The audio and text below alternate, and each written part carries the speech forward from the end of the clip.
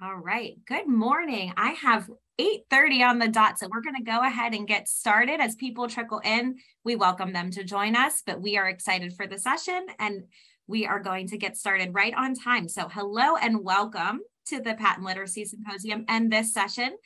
This session is Literacy Leader Using Your Special Education Data Report, SEDR, to improve reading outcomes. My name is Melissa Klug, and I am excited to facilitate this session for everybody. Before we start, we have just a few housekeeping items to review. You can access the presenter handouts for this session. The presenter bio and the conference schedule are on the PaTTAN website, and I put the link in the chat for you. You can click there. Just as a reminder, this session will be recorded and is 75 minutes in length, and that includes a 15-minute question and answer period at the end. To access the closed captioning, just go down to the bottom of your screen. It says CC Live Transcript on the Zoom control panel. If you experience technology difficulties, please go to the technical support guides area above the schedule on the symposium page. So that's that link I put in the chat. Please keep your video feature off and stay muted just to eliminate any potential distractions during the presentation portion for our session. We would love for you to tweet out or share out on social media all that you're learning at the Literacy Symposium, and the hashtag for this symposium is PaTTANLit 2022. I'll post that in the chat in a second. But for now, I would like to introduce you to Nichole Kopco. Good morning, everyone. And just so I have an idea of who's here, I see some familiar names. I know you were asked to turn off your video, and that's perfectly fine. But I do see some familiar names in our gallery. So if you could go ahead and just post in the chat where you're from, just so I have a better idea of who's all here.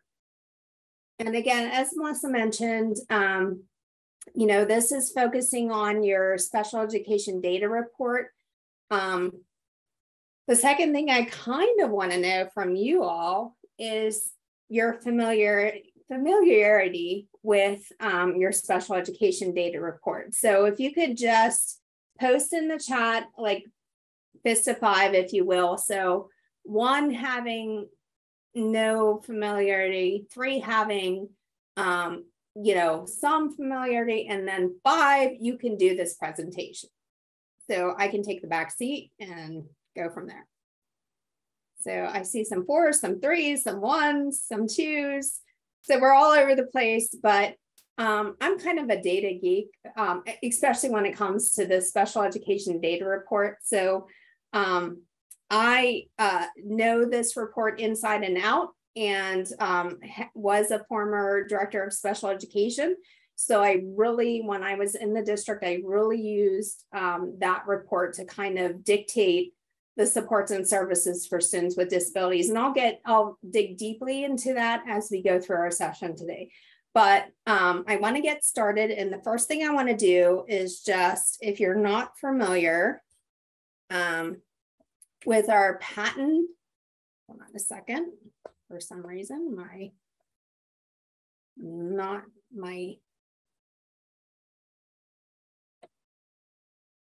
okay. All right, PaTTAN's mission is to support the efforts and initiatives of the Bureau of Special Education. PaTTAN exists as the training arm, if you will, of the Pennsylvania Department of Special Education. So as you can see here, our goal is to build the capacity of local education agencies to serve students who receive special education services. So we are fortunate in Pennsylvania to offer or have a statewide system of support. And that encompasses our PaTTAN system, our IUs. We have 29 IUs in Pennsylvania, if you're not familiar. And we do have our local education agencies as part of that statewide system of support. Again, we are very fortunate in Pennsylvania to have this structure. And that, of course, is supported by PD and the Bureau of Special Education. So our goal for each child is to ensure the individualized education program, or IEP teams, begin with that general education setting before incorporating supplementary aids and services. So oftentimes what I would say to my staff is, where is the student successful in the general education curriculum without supplementary aids and services? So that's what I want to know from my IEP teams. Where are they successful in the general education curriculum first and foremost? And then where are they successful in the general education curriculum with supplementary aids and services? And then from that point, we would move into a potentially a more restrictive placement. Okay, some learning intentions for our time together during this session. It is geared towards administrators and educators who oversee and or influence the K through 12 literacy program within their local education agency. And what I will be speaking specifically to is that special education data report and how it translates or interprets into programming for students with disabilities, specifically students with disabilities in reading. So SLD and reading. Attendees will explore and be exposed to the most recent Pennsylvania State Educational Data Report, oftentimes referred to as the Pennsylvania SEDR report, as well as their own respective local state educational data report, which is again referred to as SEDR, in order to address and interpret their current and future needs regarding programming for students with disabilities. Additional guidance and resources will be provided to support individual education plan teams and overall student success.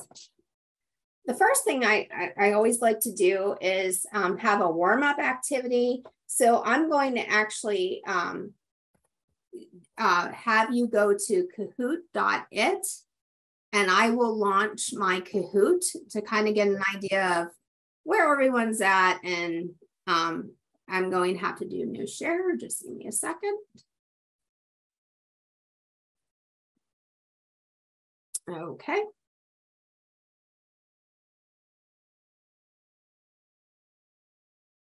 Oops. I don't want to go there. Log into my playlist.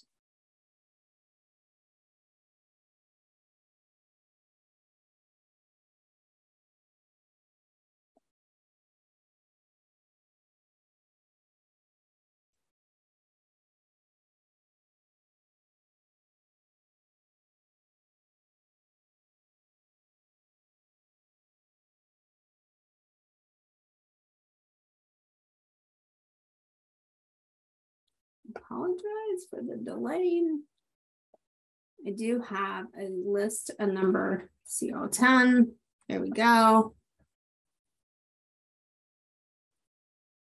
That's the one I want. Start. Okay, so if you're logged into kahoot.it, you're going to, this is going to give you a pin. You're going to put the pin in real quick. And you can give yourself a player name, if you will. Just keep it appropriate for this event. Nichole, we can see your presentation view, like all the slides. Oh, gotcha. Showing okay. them So I need to do a new share is yes. what you're telling me. Yes. Okay, perfect. Let's do that new share.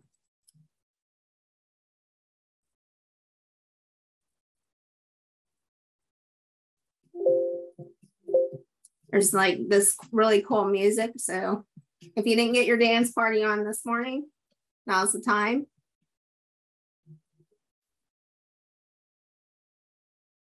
And again, you can use nicknames, you can use your own name, you can, be competitive and use like winner.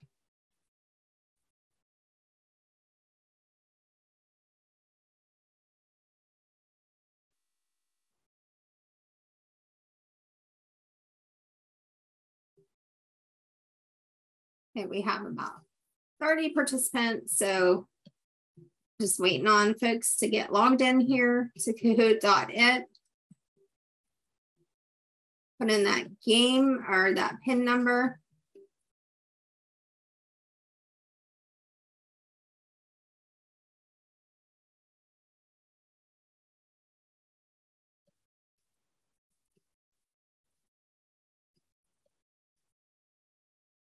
Okay, I have about half of you. I'm going to give it another 30 seconds and we'll see how many folks want to join us for Kahoot.it. I have about 8 questions that I'm going to be asking you. And again, I just want to let you know to kind of, relieve the tension, if you will. It's just true or false or truth or fib. So it's not the end all and be all. There is a little bit of competition built into Kahoot.it if you've never played it. It does give you a platform at the end where you can it's first, second, and third place. So a little podium that you'll be on if you're fast and right. so accurate and quick.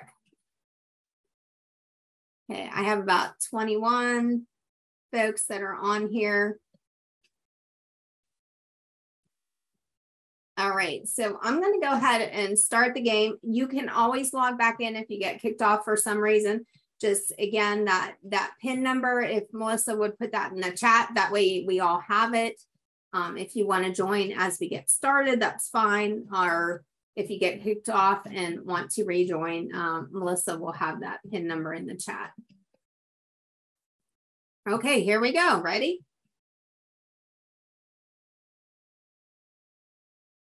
You have about 10 seconds for each question. So 85% of children diagnosed with learning difficulties have difficulty with reading and language.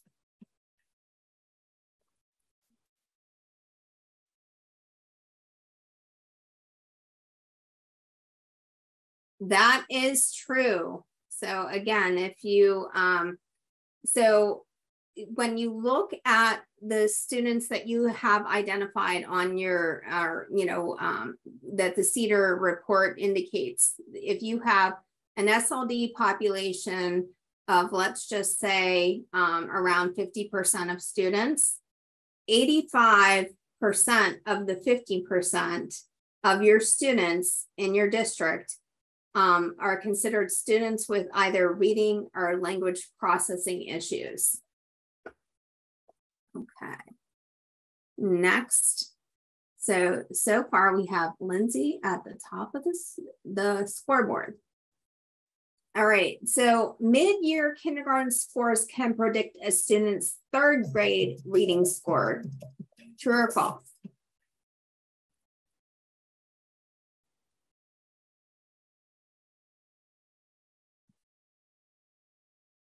So almost a 50-50 split. So not quite, but I guess it's 3/4 or I can't do math. A third of the folks said true, and it is true.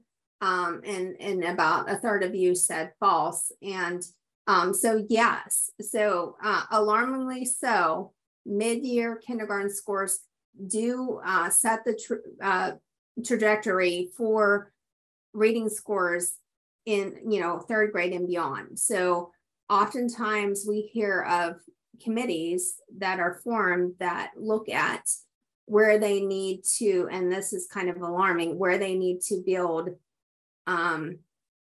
prisons in order to accommodate, when we're looking at, they actually base their committees base the necessary buildings or prisons based on 3rd grade reading scores, which is kind of a sad state of affairs. So that's the importance of looking at how we go about implementing our program specifically for students with disabilities. So Hay is again is at the top of the board here. So let's look at the next question. The reading brain is amenable to intervention.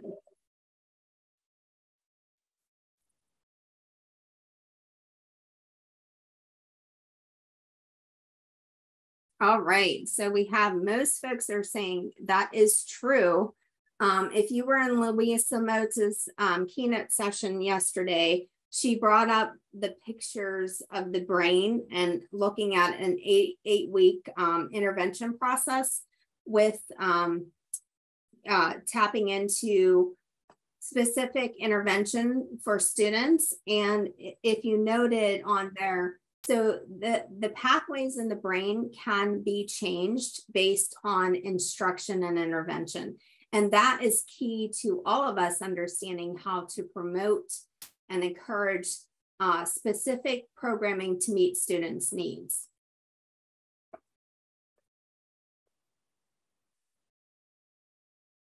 Okay, so George is on the top right now. Okay, there are 44 speech sounds in English. 5 of them are vowels.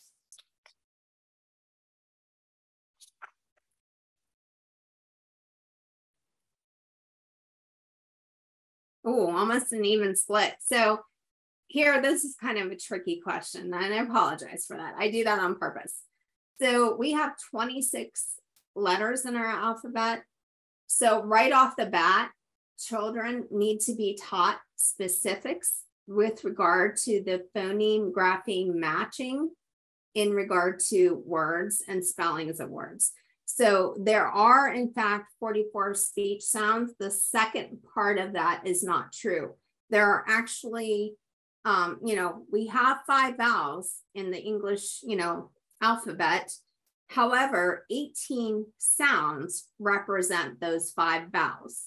So that's where the tricky part comes in. So we have 26 speech sounds, 44 speech sounds, 26 alphabetic letters, and 18 vowel sounds that encompass our, consonant and vowels. So again, just so you know, it is a little bit tricky, and that's why it's very important to be, and again, Louisa Motes in her keynote addressed the consonant and vowel charts. Again, looking at those 18 vowel sounds that are part of our English language, and that students need to be taught specifically with regard to those speech sounds. Okay, Willow is in the lead. Up next, reading is a cultural invention.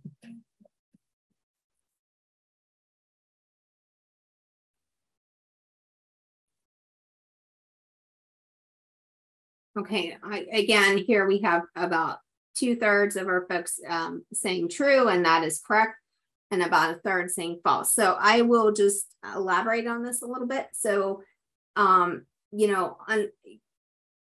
historically, the alphabetic system that we have is fairly new. We only have, across the world, we only have about 10,000 languages, if you will, that have an alphabetic system. So it is a cultural invention based on that alphabet system that we have. And that's where we come up with that. It's a cultural invention, how to match speech to print. And that's what we came up with as far as our alphabetic system. Okay, Willow's still in the lead. 30% of students who drop out of high school were struggling readers in 3rd grade.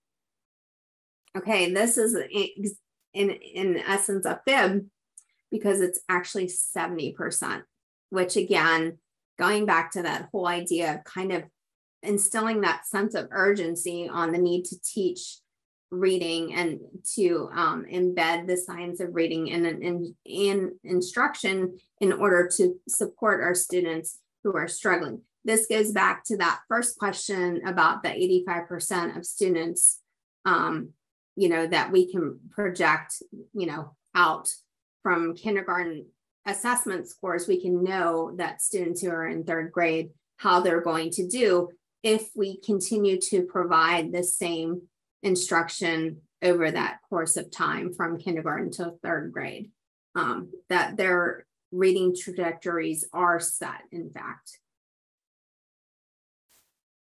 Okay, Jen's on fire. Okay.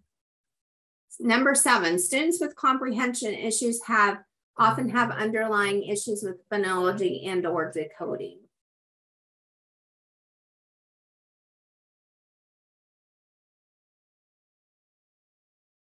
That is true. And I want to emphasize that because oftentimes when students get into older grades, the consensus or the thought process, the theory is that students are having comprehension issues. What we know from the research and what the research tells us and what the theoretical models tell us is that, in fact, these students are having issues with phonology and or decoding, which as we make that shift from learning to read to reading to learn, which happens, sometime between 2nd and 3rd grade, definitely into 4th grade and beyond, that students will struggle if they have underlying phonology and decoding issues because the text gets more complicated, and students now who may have seemed okay with comprehension are now exhibiting issues with comprehension as a result of their underlying issues with phonology and decoding. Okay, Jen is still on fire. Okay, this is the last question. Dyslexia is a recent addition to the field of learning disabilities.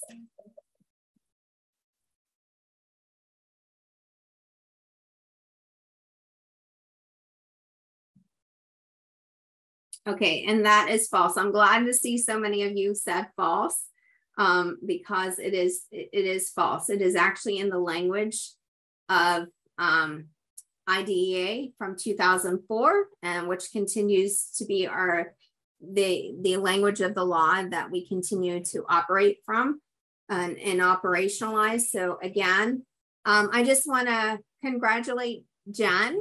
If you want to take a picture of the screen before I take it off. So Jen is number 1 on our podium, number 2 is Willow, and number 3 is Lindsay. So congratulations all. Thank you for engaging in this short warm-up exercise. Okay, I'm going to click out of here.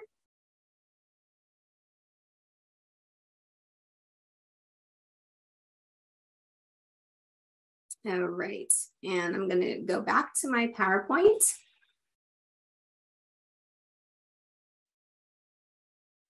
And share my screen.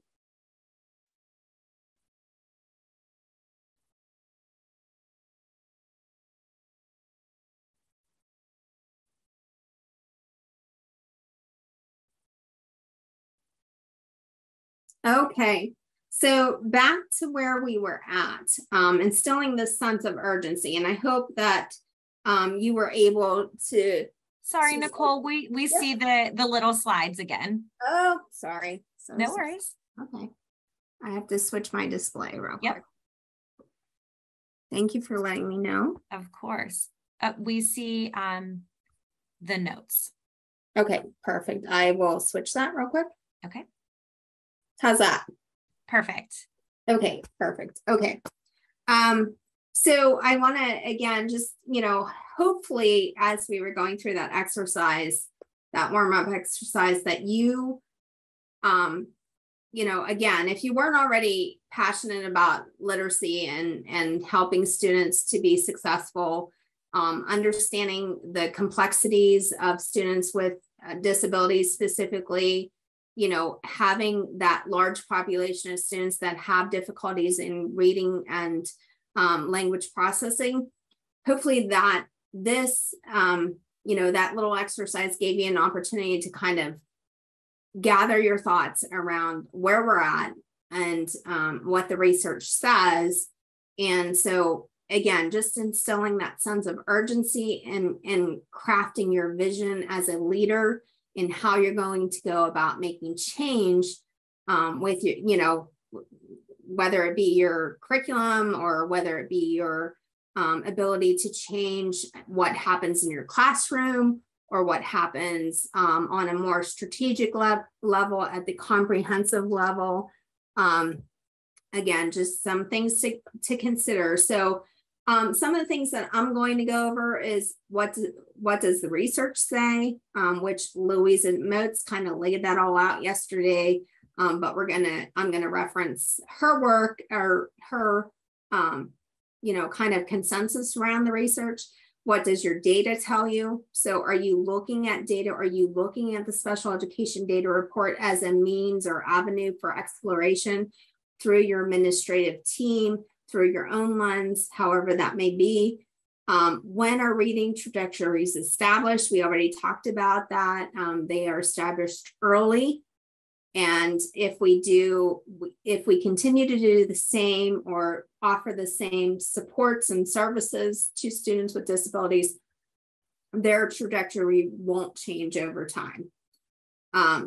So what are students saying about their struggles? So are you interviewing students that are struggling with reading, and what are their responses and how do they feel? Because oftentimes student behaviors will bubble up or surface as a result of them not being able to read, and that you see that in our later grades, in middle school and high school.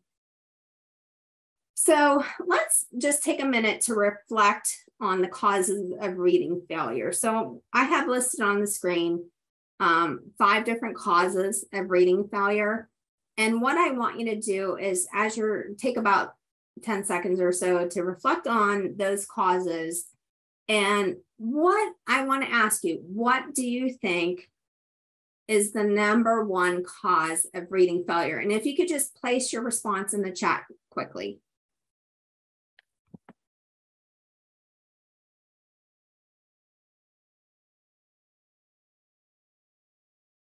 I see 1, 2, 4, 5, 4, 4 and 5, 4. Okay.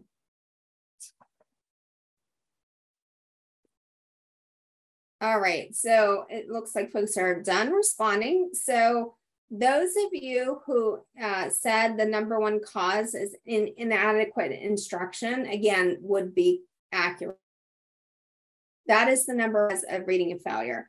And that is not, again, that is not a reflection of any one of us as educators. What it is a reflection of is our preparation for teaching and being in education. So it is about the preparation that we received in our coursework through whatever certifications that we have. And that's very important to acknowledge, because I don't want to see this as a failure of us as educators, but rather as a failure of a system, that preparation that we received in moving forward. So let me just go through, because people like to know what's the order, what's the prevalence rate. So the number one cause, again, is inadequate instruction. Number 2 is dyslexia or other LD. Number 3 is limited experience with books.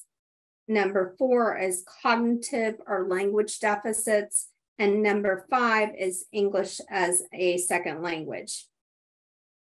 So again, I just want to emphasize, if you're in a position of, say, influence, if you will, in your district or as an administrator in your district, I want to emphasize the importance of teacher prep programs and in emphasizing the science of reading. We have a number of colleges now in Pennsylvania that have, now lean towards that preparation in a very matter-of-fact way with regard to the science of reading. Again, there are several colleges in Pennsylvania.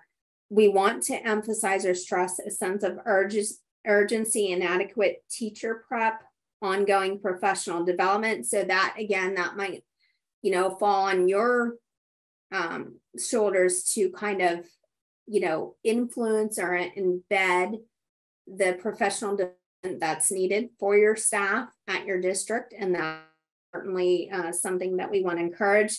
And also, I would encourage you to consider your interview process, specifically when you're interviewing for teachers who are going to be teaching reading, teaching students how to read. And then also, even beyond that, looking at your content level teachers, moving into middle school and high school, how do they go about ensuring that their content is accessible to students who might have struggles with reading? So again, some things to think about, both at the administrative lens, at the classroom lens, as well as at the interview lens of teaching reading and teaching the science and promoting the science of reading.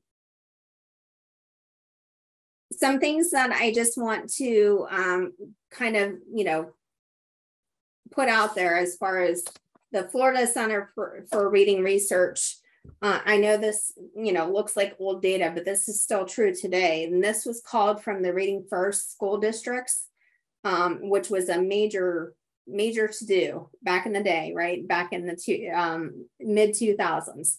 And what they found through the research is that successful schools have these characteristics in place. So that strong leadership, and again, this is about being a literacy leader, whatever, your position or role, but it's about being a literacy leader. So strong leadership is something that is critical to the success of students, ensuring that students are successful in learning how to read.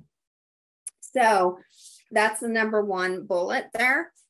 Secondly, belief that all students can learn. Again, this might be part of your mission statement. It might be part of your vision, whatever the case may be, or it might be something that, you're going to look at down the road as being embedded in your procedures, processes, and practices. And that would be ideal. Data, again, that's why we're here today. We're going to look at that SEDR report. We're going to talk about it a little bit. And we're going to show you how to interpret that with regard to what your students' needs are in a multi-tiered system of support. Scheduling to meet students' varied needs. I know as a former director of special education, one of the things that I always did when there was that, prior to the master schedule being like, signed, sealed, and delivered, I would always have the conversation with my administrative team. The students that I need to individually and hand schedule are, these are the students, this is where they need to be, especially at the middle school and high school level. We really need our hands on that to ensure that they get the support they need to be successful. Scheduling to meet, I just said that. Continual professional development, that needs to be part of your comprehensive plan. That needs to be embedded in that comprehensive plan. There is that individual section that covers professional development. Be a part of that discussion, be a part of that support for your administrative team if you're at that level, if you're at the classroom level. Be the bug in somebody's ear that will listen to you about how you can impact that, that strategic plan, and to ensure that not only you receive the professional development you need to ensure the science of reading is embedded, but also any, teachers that are hired, after everybody gets that, big round of professional development, if you're adopting a new curriculum or whatever the case may be, how are people then, what is your plan for ensuring those folks that are hired after that big to do, ensuring that they receive the professional development and or support that they need in moving forward, and ensuring that the practices are appropriate in the science of reading. Again, scientifically based intervention programs and, parent involvement is also key, because they can be your biggest supports, your biggest allies when it comes to ensuring that students are practicing the skills that they learn throughout the school day. Okay. One of the most, and Louisa said this in her keynote yesterday, but I attended a session, this was some time ago, with Louisa.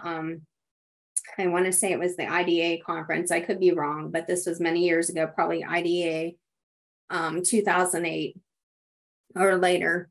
But Dr. Louisa Moats, and she said this in her session yesterday, she refers to the foundational understandings of the science of reading as settled science. That was quote unquote.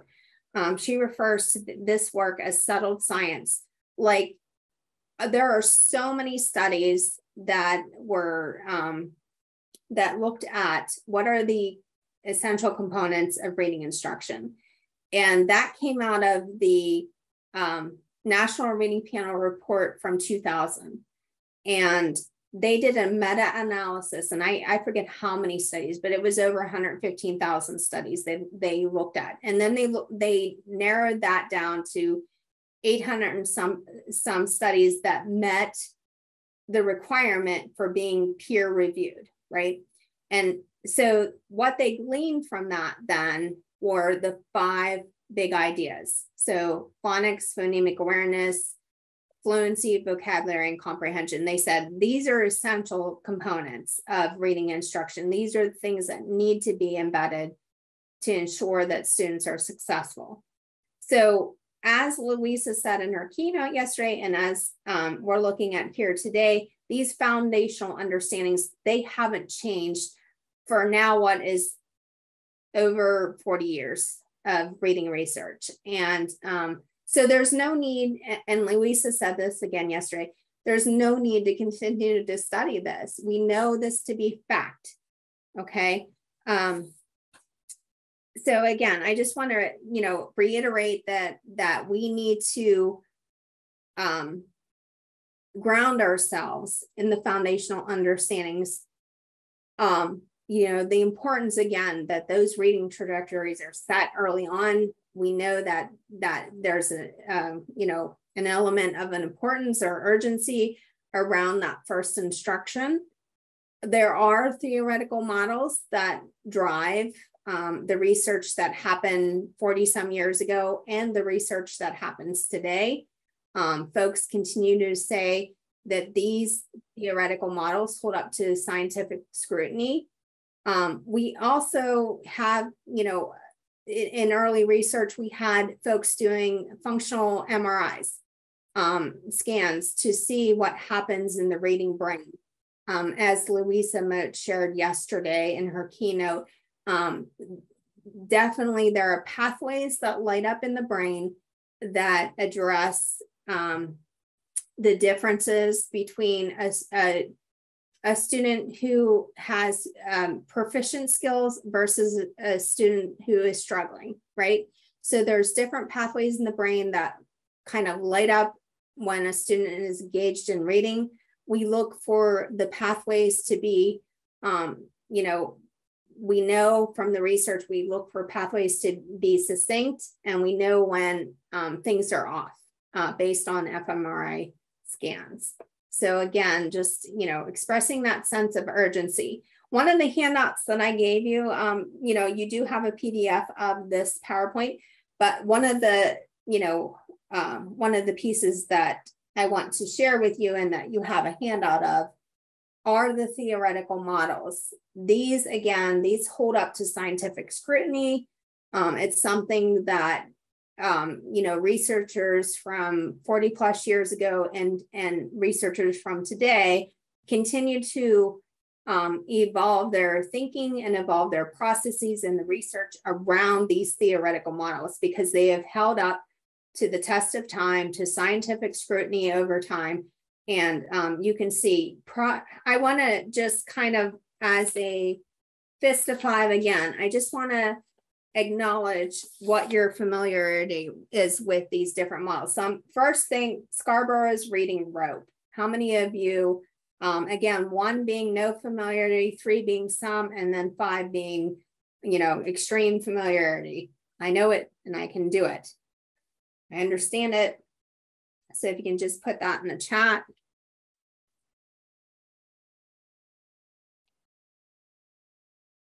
Okay, I see some 3s, some 2s, some 5s.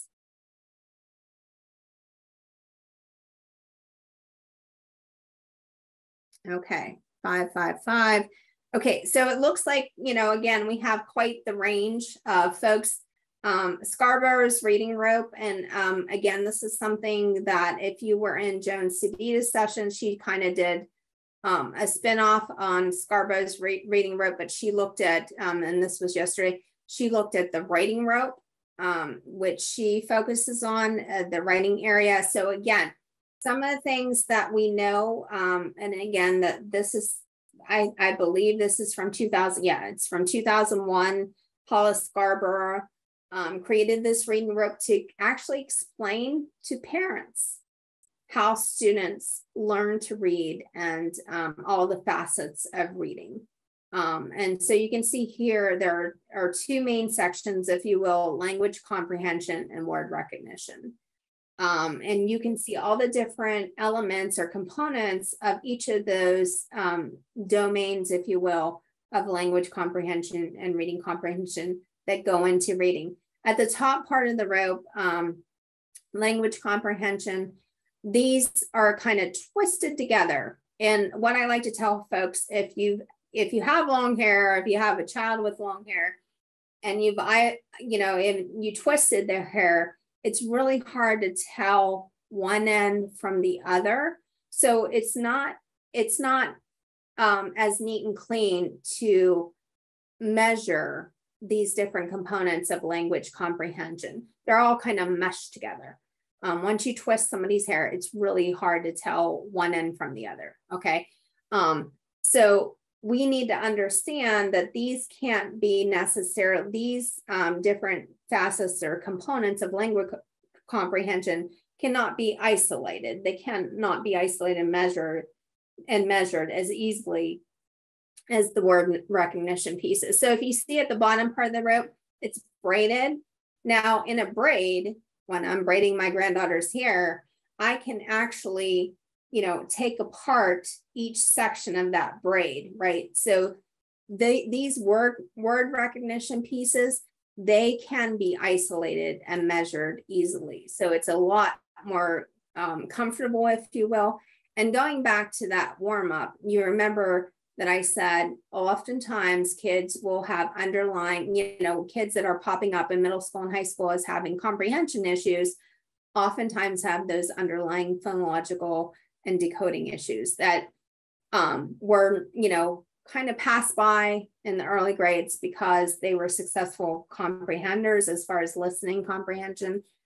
So we didn't notice it as much.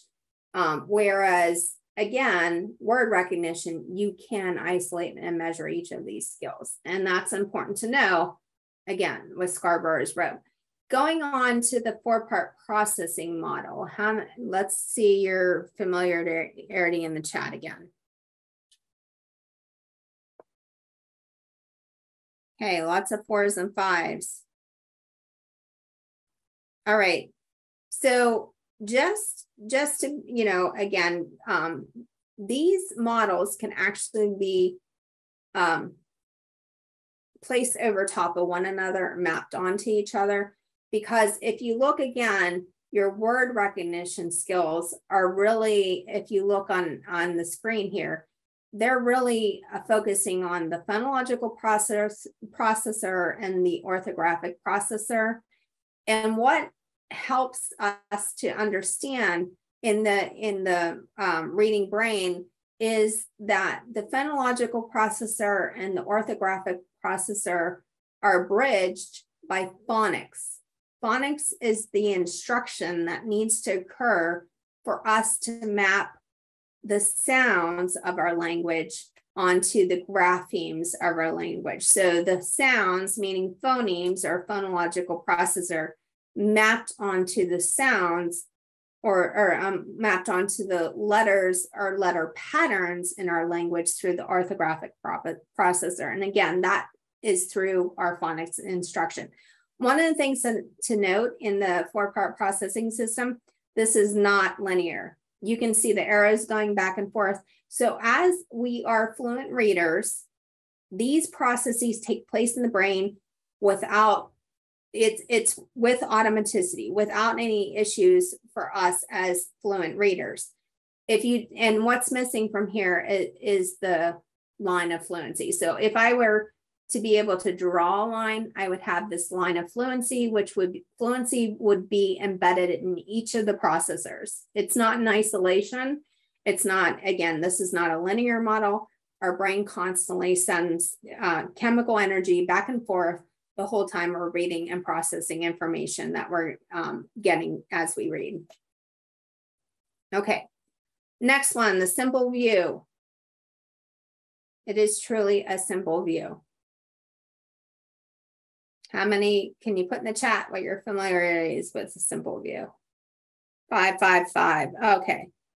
Okay, great. So the important piece of this model, this theoretical model, is simply, this is a multiplication problem, if you will. Okay. So if I were to say word recognition times language comprehension equals reading comprehension, if I would put this into numerical terms, if I had a 0 in either word recognition or language comprehension, what would happen to reading comprehension? Just throw it in the chat.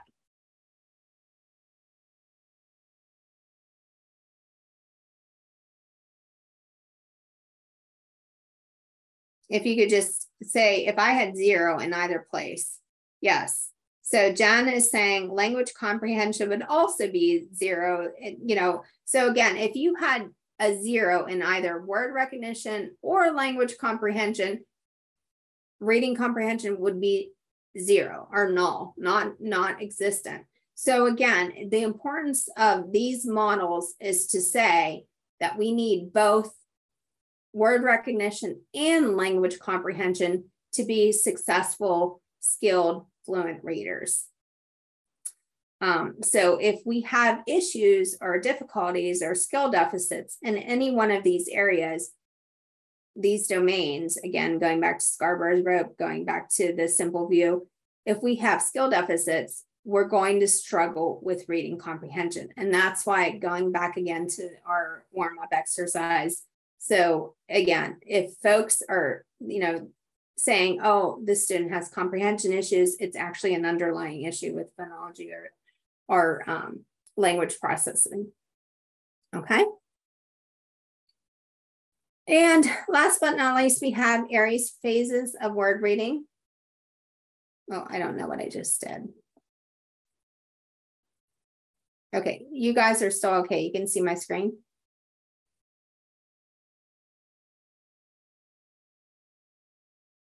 Yes, okay, perfect. All right, so Aries phases of word reading is just a really nice way to look at how students develop from pre-alphabetic stage all the way to consolidated alphabet. And what's nice about this is that as you're teaching, or if you're programming for students with disabilities, you're going to be able to see where kids land in these various phases. The best way to do that is to look at sample writing and to analyze their student work samples that way, to look at, okay, oh, this child is absolutely in the phonological or later alphabetic phase. They're starting to match sounds to letters and so forth. And so you can kind of see that evolve over time, especially if you're a teacher of the early grades, but you might even see that at the middle school level, where you're starting to, kids are struggling with their writing. You'll start to be able to help them to process and to analyze their work as you're looking at their writing samples. So it's a great another great resource to look at their writing. So okay. All right, I mentioned as we did the warm-up exercise, I mentioned that the whole idea of dyslexia is not new. it was established with the Individuals with Disabilities Education Act of 2004. You can see it here in the exact verbiage from the language of the law. Under specific learning disability, it again is identified as an example. Dyslexia is an example of that. There are 13 categories of special education disabilities as defined by IDEA. In order to qualify for special education, the IEP team must determine that a child has one of the 13 disabilities. It is important to note that dyslexia was and always has been part of the language of IDEA since 2004. As noted from this regulatory language of IDEA, dyslexia is considered an example of a specific learning disability as outlined on the slide. Additional guidance on dyslexia, dyscalculia, and dysgraphia can be found in the Department of Ed Dear Colleague letter that was issued on October 23rd, 2015.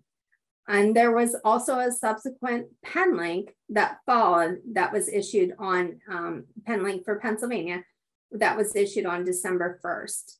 The Department of Ed and Pennsylvania Department of Ed reiterated that in no way have LEAs ever been told not to use the terms of dyslexia, dyscalculia, and or dysgraphia when evaluating, assessing, or programming for students with disabilities, and it is more than appropriate to do so. Parents should not be told that we don't use those terms.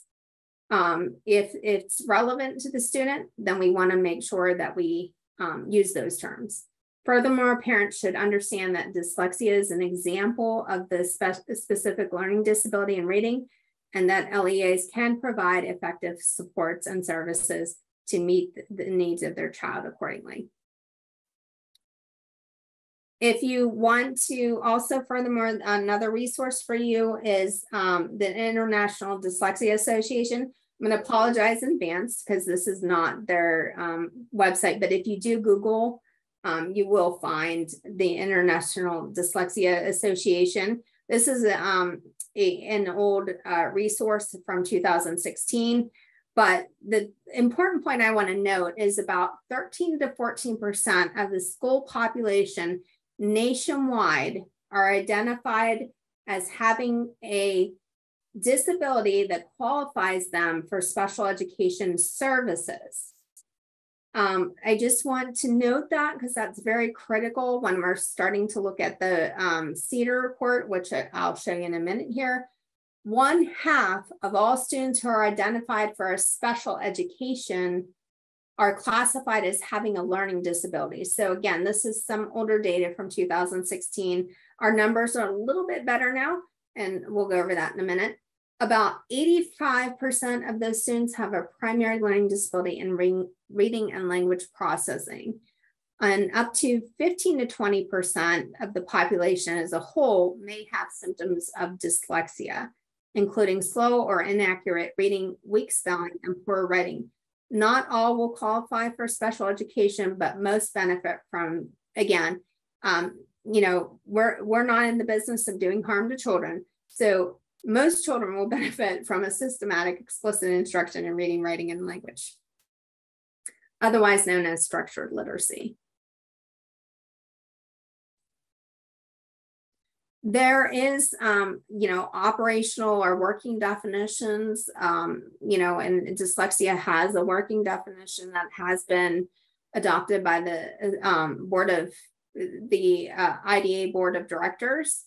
And that was adopted in November 12, 2002, and continues to hold true to this day. I think the biggest thing that I want to note on this slide is the importance of recognizing that students with dyslexia have difficulty with accurate and fluent word recognition, poor spelling and decoding, deficits in phonological component of language, problems in reading comprehension. Again, that's produced at a later time. You won't see that early on, and I'll get back to that.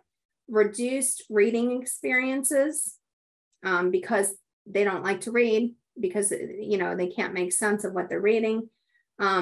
or they can't read the words. Impeded growth of vocabulary and background knowledge. And again, that happens over time as a student continues to not be successful with decoding and phonological processing. So one of my favorite slides, if you will, or one of my favorite continuums in theoretical models. Again, this is based on this simple view of reading. But this is, acknowledging that first and foremost, all of us, not just children, we all vary on a continuum of reading ability. And over time, that does change or shift based on our experiences and our successes. And so if you see, if you're looking at this slide, and I want you to take about 30 seconds to reflect on this slide, so you can see the different areas, the different quadrants, if you will. So I want to acknowledge, what do you think is the highest prevalence rate? So just put in the chat. You can just use initials. So GC for good comprehension, P for, P for poor word recognition.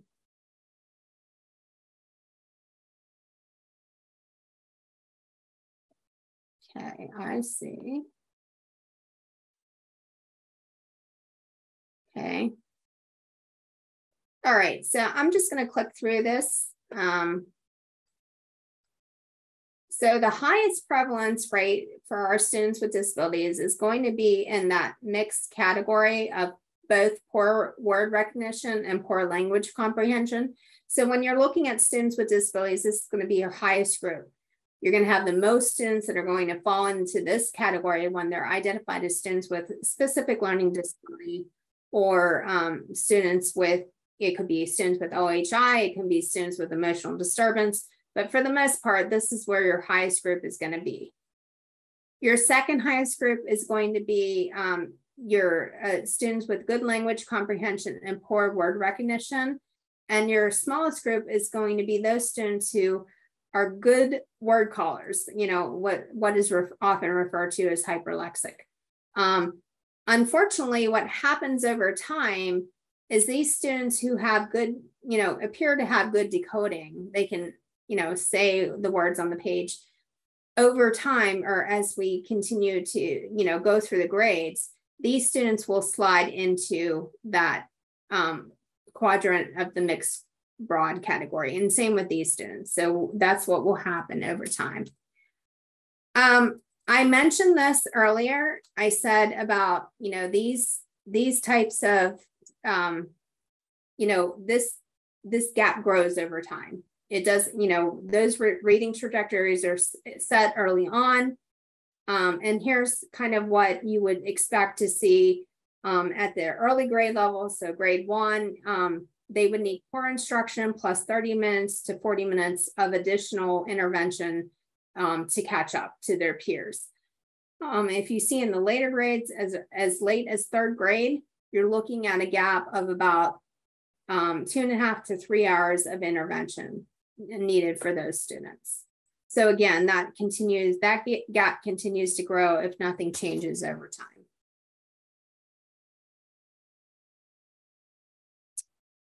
Okay, couple things I want to tell you about the special education data report. We have the state educational data report.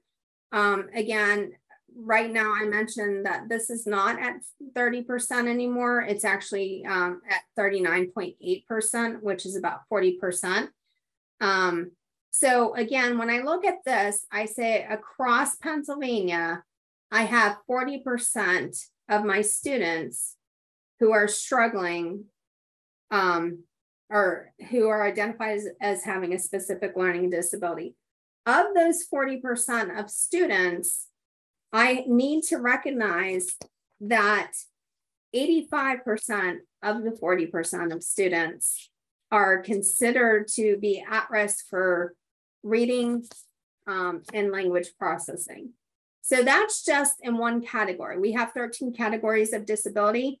So again, I like to point out to folks, you need to be looking at your other health impaired, because sometimes students are identified as OHI. Oftentimes those students who qualify as having ADD or ADHD, so attention deficit disorder or attention deficit hyperactivity disorder. Sometimes they also have reading and language processing issues. Another category is emotional disturbance. All these categories could have issues with reading, but the biggest group of students you're going to see in your districts that you need to look at programming for are going to be the students with specific learning disabilities. Again, knowing that 85% of whatever your percentage is going to be have struggle with reading and language processing. I'm going to skip through because we're actually running out of time. Taking action, again, although dyslexia and related reading and language problems may originate with neurobiological differences, they are mainly treated with skilled teaching. And that's, you know, when I had that warm-up exercise, the reading brain is amenable to change. And that's the importance of having skilled instruction, because we can be able to target, pinpoint, and adapt our instruction to meet the needs of all students. Just again, going with a philosophy of instructional matching and then prescriptive teaching, because one size does not fit all. So you can see here this model, prescriptive teaching in the middle. We need to assess to pinpoint those skill deficits, match that instruction to meet student needs, provide that prescriptive teaching, and then monitor progress. And you can see this is never ending. This is cyclical, because we need, again, we need skilled instruction that meets the needs of students. And we have to do that through this kind of process. Again, this is just a list format of the model that I just showed you. And that's just my model on how I think. But we need to determine our student needs, match instruction, teach the program with fidelity, use formative assessment, monitor progress, and make timely decisions. And again, it's just important to note, and I have a little resource here, the Core Assessing Reading Multiple Measures is a great resource. It's fairly cheap. It's like $40, I think. Do you have multiple measures? And teachers can do this. Anybody, you know, like any professional can give these assessments. Do you have multiple measures, and how do you promote and encourage that assessment piece? So some things to think about, and this is also this IDA knowledge and practice standards for professional development. This is a resource that I've attached to this session. The IDA knowledge and practice standards, there's actually a couple different documents. The one I gave you is for educators in general. Certainly use that as a resource. Maybe look at that for a PLC type of opportunity with, you know, to encourage that professional development piece or ongoing professional development. Okay, last but not least, you know, I just want you to think of some things here. We're at the question and answer portion of our time together. What are some things that square with me?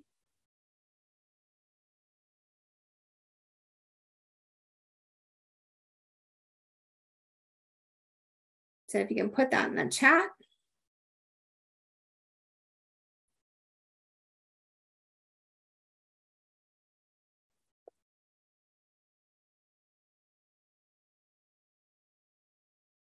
Okay, if you could just put in the chat any of those things. What are some very important points that you gleaned from this presentation? And is there anything that's still circling around in your head? So those would be questions. This is, again, the Q&A portion of our time together.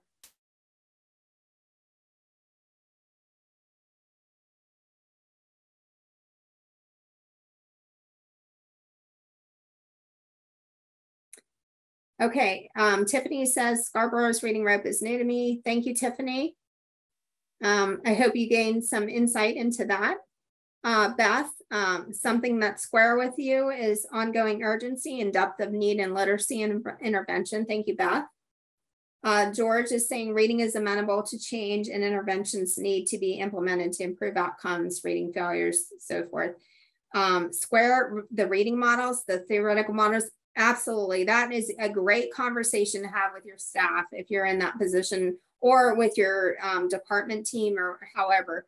It's great to look at those models in depth and kind of like how that translates into your instruction and programming for students with disabilities. Circle, time. What have you learned about finding time for these students in a very packed schedule? So I think one of the number one things that we always look at in education is that time element, right? That time. What I would encourage you is to have conversations with your team, with your administrators, in order to ensure the time is available to you through PLCs, through professional development, for, again, scheduling for those students who do need extra time.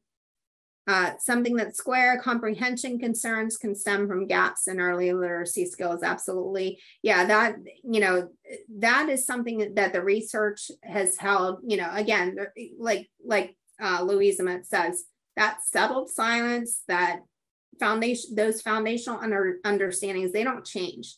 So we know those reading trajectories, if we do nothing or continue to do the same, we will get the same result, which will increase that gap over time and have students continue to struggle well throughout their school careers. Okay.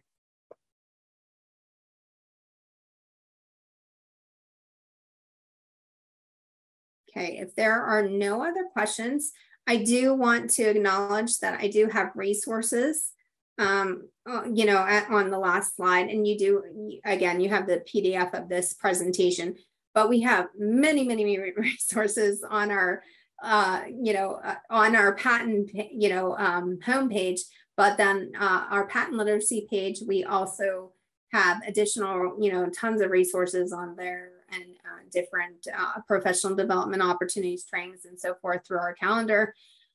We also have, we launched the PaTTAN Literacy Hub during the time of the pandemic, and as we continue to come out of that place. But our Google site, again, we continue to house all literacy resources that we have vetted. So it's like a one-stop shop. We will continue to, house the resources that we've provided through these presentations for the symposium and so forth, and all of our attached resources for each session. Also, I mentioned the International Dyslexia Association, and that you can see that's the actual website. I mentioned it did change from 2016, so you can see that on here. Teresa, you have one more question. Melissa, how are we on time? I can hang in. You're good. Yep. Go ahead. Okay. Teresa, is retention in early grades beneficial to struggling students? So here's what I'll say to that, because again, my passion and compassion is special education.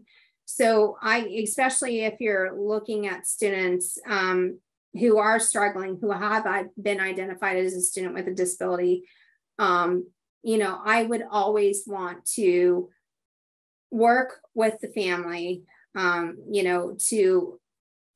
a reasonable solution. From all the research I've read, and you all might have a difference of opinion, but from the research that I read, there's not a lot of benefit to retention. Maybe in the early grades, it's just not as noticeable because, the kids are all young and they don't, they're new to the school experience. So the impact isn't as significant. So like, I know personally, I have a sister who had twins, and her one child has been just recently been diagnosed as a student with autism, and she chose to hold her children back. So again, I think you can work with a family to come to whatever is the best solution for that child. Because I would hate to say, I'm either for or against. I'm straddling the fence, because I do think it's a family decision. I do think it's a school decision. I would hate to see a student who is struggling be retained specifically just because they're struggling in reading. I would want to factor in a little bit more to that. And I'd also want to ensure that we had the supports and services in place to meet the students' needs. Thanks again for all your participation today. All right, thank you so much. So thank you, Nichole, and to all of you who attended this wonderful session today. The session recording will be available on the PaTTAN YouTube channel in the near future.